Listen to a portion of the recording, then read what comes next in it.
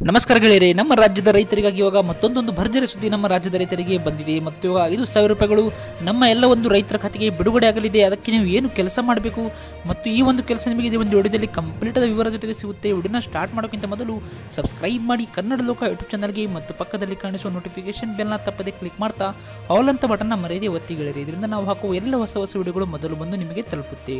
ಈಗಲೇ ಈ ಒಂದು ವಿಡಿಯೋ ಇಷ್ಟವಾದರೆ ಲೈಕ್ ಮಾಡಿ ಮತ್ತು ಎಲ್ಲ ನಿಮ್ಮ ಗೆಳೆಯರೊಂದಿಗೂ ಈ ಒಂದು ವಿಡಿಯೋನ ನೋಡಿದ ಬಳಿಕ ವಾಟ್ಸಪ್ನ ಮೂಲಕ ಶೇರ್ ಕೂಡ ಮಾಡಿ.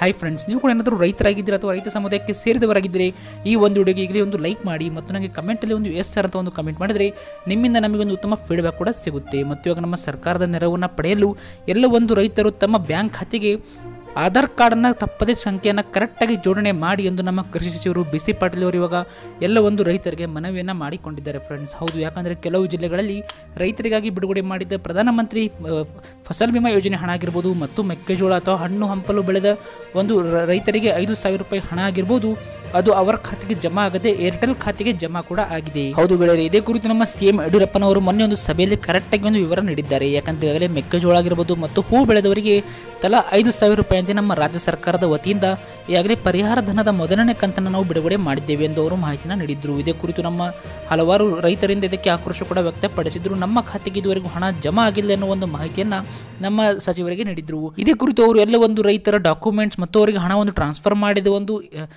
ಪೇಮೆಂಟ್ ಮೆಥಡ್ ಎಲ್ಲ ಒಂದು ಚೆಕ್ ಮಾಡಿದಾಗ ಕೆಲವು ರೈತರಲ್ಲಿ ಈ ಒಂದು ಸಮಸ್ಯೆ ಕಾಣಿಸಿಕೊಂಡಿದೆ. ಹೌದು ಫ್ರೆಂಡ್ಸ್, ಯಾಕಂದರೆ ಕೆಲವು ರೈತರಿಗೆ ಅವರ ಒಂದು ಆಧಾರ್ ಕಾರ್ಡ್ ಸಂಖ್ಯೆ ಕರೆಕ್ಟಾಗಿ ಜೋಡಣೆ ಬ್ಯಾಂಕ್ಗೆ ಆಗದೇ ಇರೋ ಕಾರಣಕ್ಕೆ ಅವರ ಏರ್ಟೆಲ್ ಖಾತೆಗೆ ಈ ಒಂದು ಹಣ ಜಮಾ ಆಗಿದೆ. ಏರ್ಟೆಲ್ ಬ್ಯಾಂಕ್ ಅಂತ ಒಂದು ಬ್ಯಾಂಕ್ ಇರುತ್ತೆ. ನಿಮ್ದು ಏನಾದರೂ ಆ ಒಂದು ಬ್ಯಾಂಕ್ ಇದ್ದರೆ ಆ ಒಂದು ಹಣ ನಿಮ್ಮ ಆಧಾರ್ ಕಾರ್ಡ್ ಸಂಖ್ಯೆ ಹೊಡೆದ ತಕ್ಷಣವೇ ಆ ಒಂದು ಬ್ಯಾಂಕಿಗೆ ಹೋಗಿ ಜಮಾ ಆಗಿರುತ್ತೆ. ಅಲ್ಲಿ ನಿಮಗೆ ನೀವು ಆ ಒಂದು ಹಣವನ್ನು ವಿಡ್ರಾ ಮಾಡಲು ನಿಮಗೆ ಹೆಚ್ಚಿನ ಒಂದು ಬಡ್ಡಿ ಆಗಿರ್ಬೋದು ಮತ್ತು ಹಲವಾರು ಒಂದು ಪ್ರೊಸೆಸ್ಗಳು ಇರುತ್ತೆ.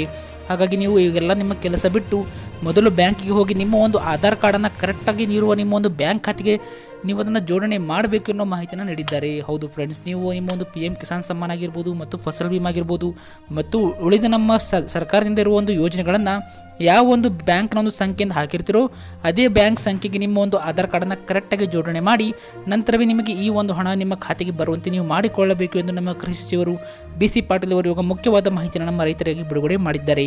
ಮತ್ತು ಈ ಒಂದು ಮಾಹಿತಿ ನಿಮಗೆ ಇಷ್ಟವಾದರೆ ಲೈಕ್ ಮಾಡಿ ಮತ್ತು ಎಲ್ಲ ನಿಮ್ಮ ಗೆಳೆಯರೊಂದಿಗೂ ಮತ್ತು ನಿಮ್ಮ ರೈತ ಬಾಂಧವರೊಂದಿಗೂ ವಿಡಿಯೋನ ಮರೆಯದೆ ಶೇರ್ ಮಾಡಿ.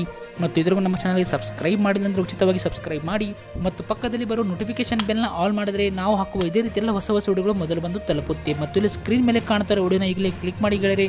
ಮತ್ತು ನಿಮಗೆ ಕಿಸಾನ್ ಸಮ್ಮಾನ್ ಮತ್ತು ನಿಮ್ಮ ಒಂದು ಸಾಲ ಮನ್ನಾ ಬಗ್ಗೆ ನಿಮಗೆ ಕಂಪ್ಲೀಟ್ ಆದ ವರದಿಯನ್ನು ಉಚಿತವಾಗಿ ನೋಡಿ. ಈಗಲೇ ಈ ಒಂದು ವಿಡಿಯೋನ ಕ್ಲಿಕ್ ಮಾಡಿ. Thank you for watching.